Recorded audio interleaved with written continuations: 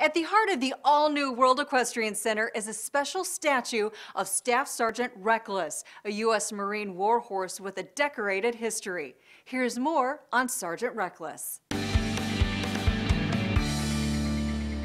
Well, we read her story, and she's an amazing horse. In 1952, she was purchased by a soldier, a Marine, for $250 from a little boy that needed to buy his sister an artificial limb, a leg.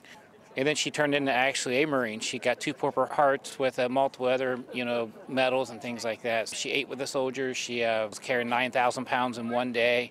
Saved many, many people's lives. It's very special, and it's very heartwarming that they would even have her here. It's amazing. Well, from the stories I've read on Sergeant Reckless, it was quite a horse, quite a Marine, as they say. Just seemed to have the Marine spirit.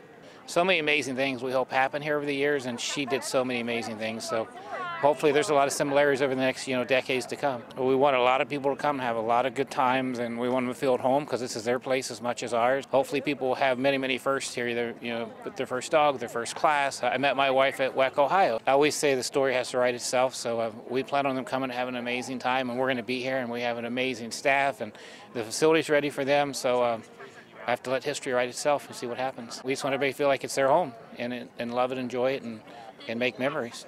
Learn more by visiting worldequestriancenter.com.